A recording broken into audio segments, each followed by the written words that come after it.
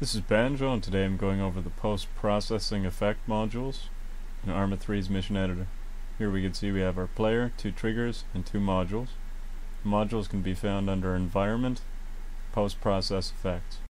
The 2 parameters we have available are Template, which have a series of set templates. We'll be using black and white, and Commit Time, which is how long it will take in seconds for the effect to take action. And finally, taking a look at the triggers, I have both of these set up on separate radio commands to activate and deactivate them at will. In-game, as I scroll through the radio command menu and activate the post-processing effect, we're able to see it takes 3 seconds to take action, which I defined through the commit time parameter of the module.